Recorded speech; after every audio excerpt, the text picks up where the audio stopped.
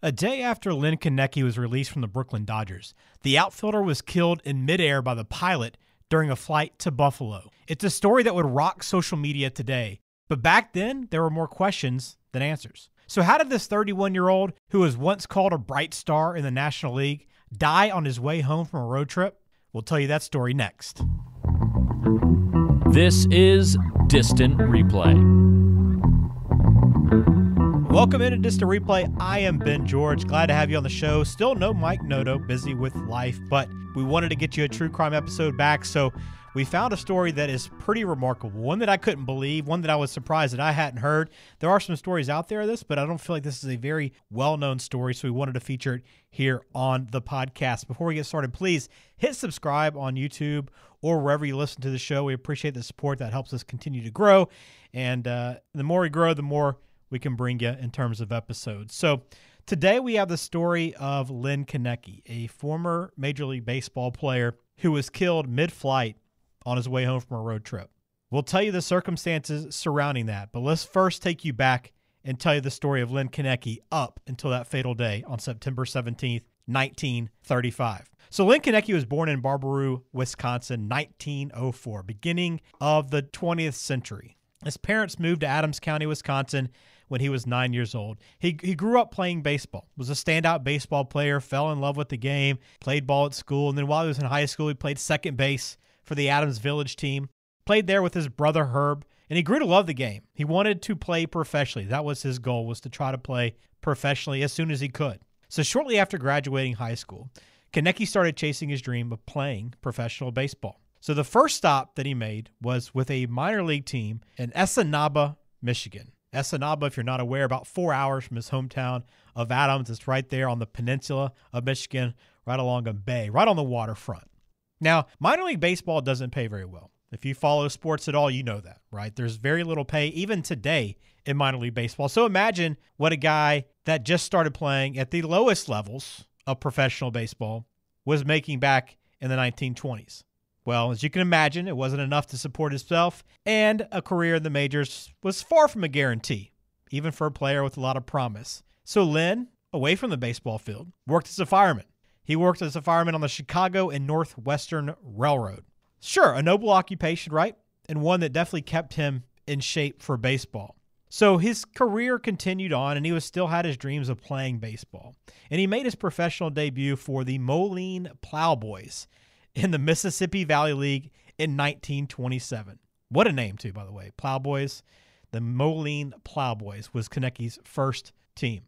Now, in 1928, he joined the Indianapolis Indians.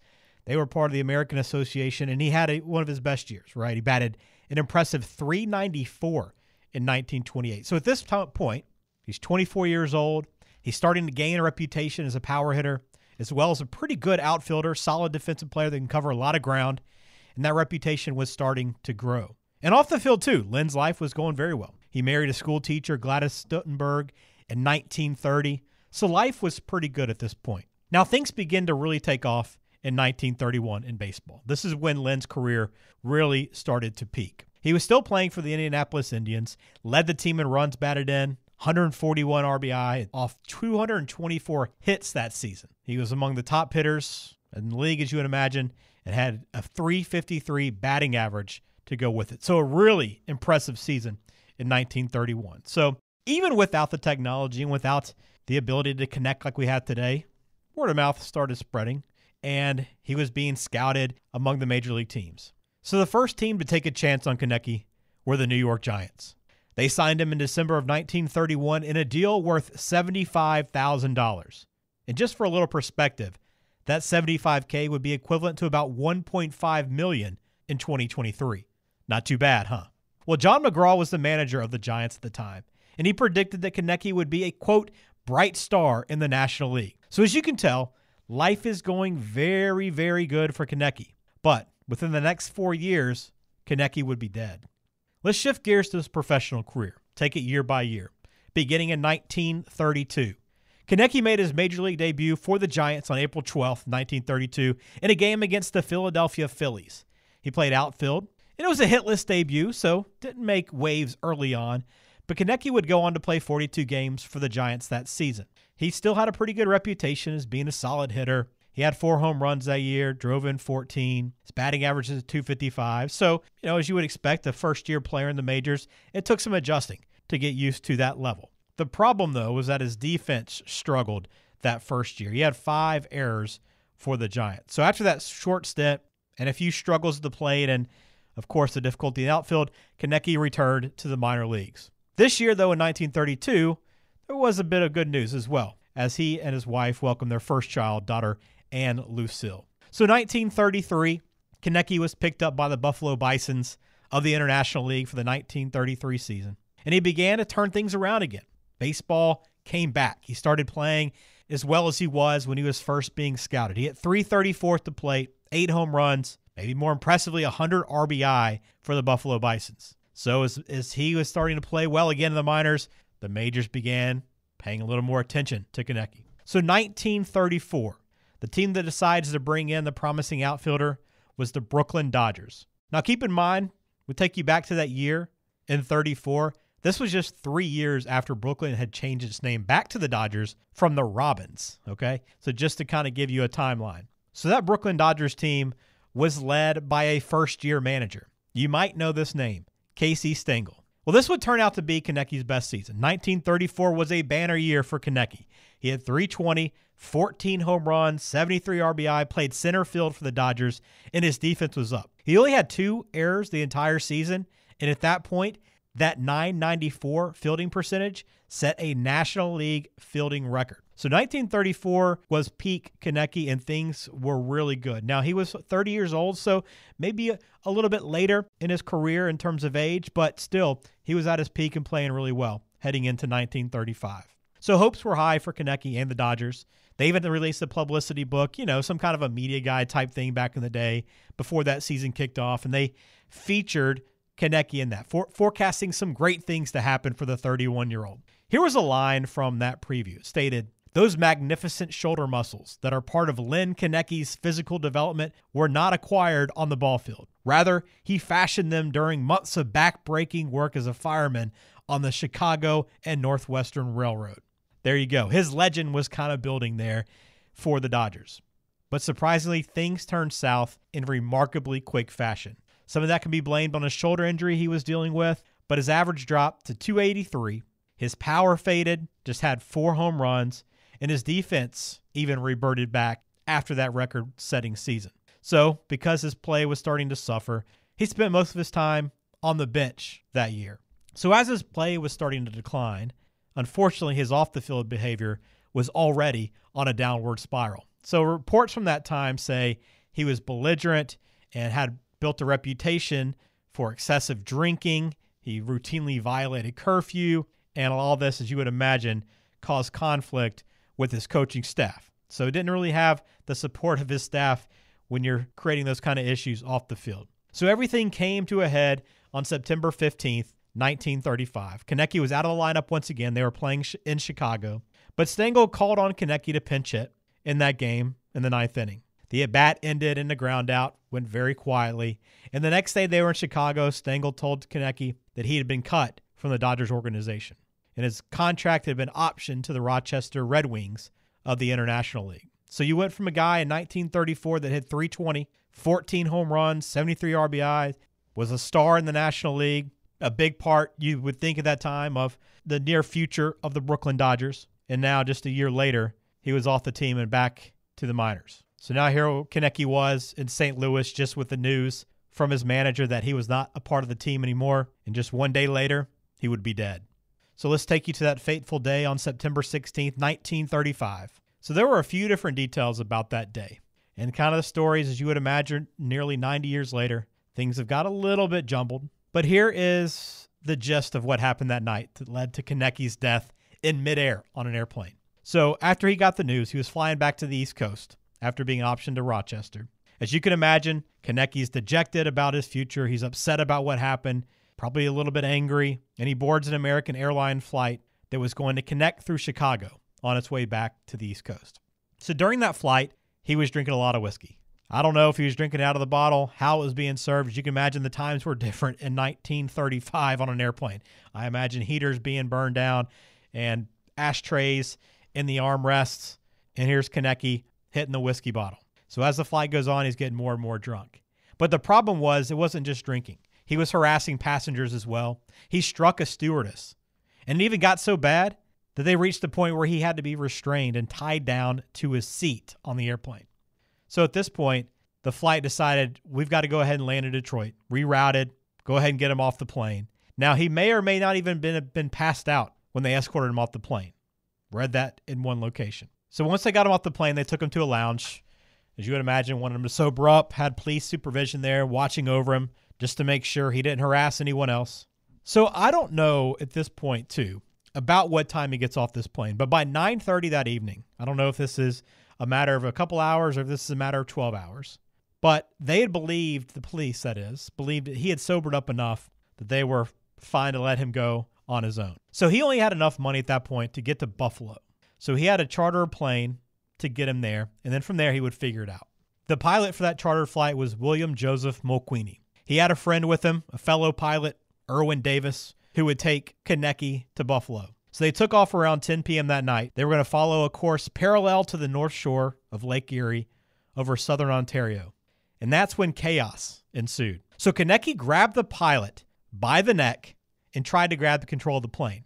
Now, when you think of a charter flight now, you think of a small plane, you probably think of, the cockpit kind of blocked off, right? A closed door to the cockpit with some seats in the back. But from my images that were drawn in papers back then in 1935, it showed basically two pilot seats in the front and a bench in the back. So you were basically in one cockpit together, small space, pretty confined, with two pilots in the front, Koenecke sitting in the back row. So he was within arm's reach, basically, of the pilot. So as he grabs the neck, tries to take control of the plane, he may or may not have been trying to crash the plane at this point. Don't really know the motive because we would never hear from Koenecke again. So Mulqueeney tells Davis, let's get him back to his seat. Let's settle him down. They do that. They move him back. But about 10 minutes later, he's back at it again. He's belligerent again.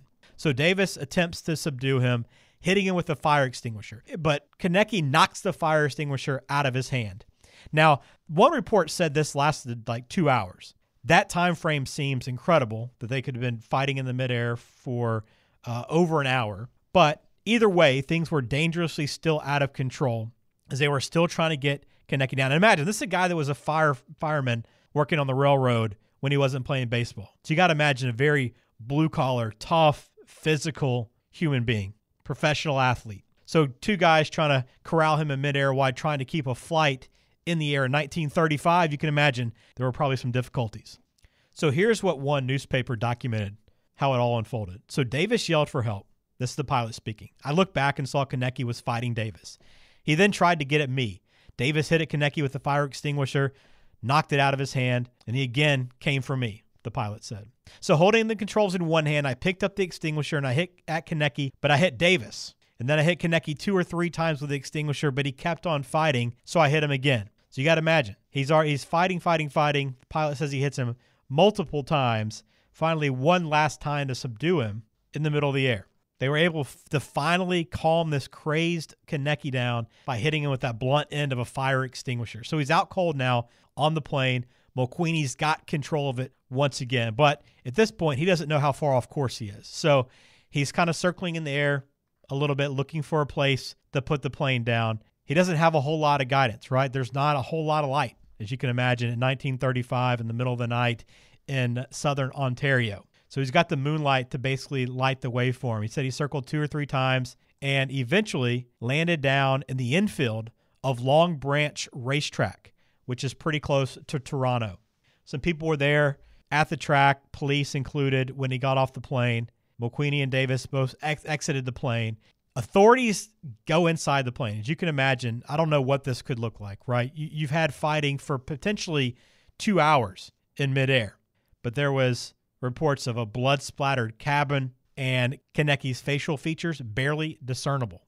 By the description, you can tell they just went at him over and over again. So Koenecke was slumped in his seat, wasn't showing any signs of life, and then Mulqueeney and Davis were bloodied, bruised, and had bite marks on them as well. When they landed, they weren't even sure where they are, asking where they were to people that surrounded them when they got off the plane. Davis and Mulqueeney at that point were charged with manslaughter, held for a time in Toronto as Canadian officials investigated the incident. The autopsy concluded that Koenecke died before the plane touched down. The cause of death, cerebral hemorrhage. Now, this is the first time, too, that an incident like this happened in North American commercial aviation history. And because the airplane was registered in the U.S., the assault took place in Canadian airspace, there was no precedent for how to handle this for authorities. So the aircraft just remained at the racetrack under the guard of the Royal Canadian Mounted Police. Now, of course, the Dodger teammates couldn't believe the news when they heard it. New York Times reported that Koenecke's teammates were crying the next day when they got the news of his death. Remember, he was on their team just 2 days ago. Casey Stengel, unable to speak, could not believe the news when he first heard it, even asked, how does Koenecke end up in a plane above Toronto when it wasn't even his course home when we sent him home a day prior? In honor of the deceased teammates, the Dodgers wore black armbands at their next home game. And sadly, his wife Gladys and his daughter Ann were living in Brooklyn for that summer, and they would not speak to the press upon hearing that news. They were headed back to Adams, Wisconsin, as soon as possible. Well, after the investigation, they held a trial. Plenty of eyes were on this. Interest was immense, both in the U.S. and Canada.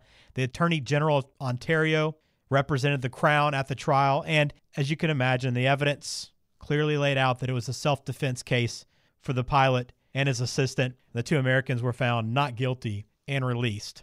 Well, Koenecke's funeral was held just a few days later, Saturday, September 21st, at a Lutheran church in Adams. His remains brought by train from Toronto and arrived in Adams on Thursday afternoon. More than 250 mourners attended, and by some accounts, many people were standing outside of the church because there was no more room inside. Koenecke is now buried in Mount Repose Cemetery in Friendship. His widow, Gladys, never remarried. She passed away in 1978. She's buried at the same cemetery.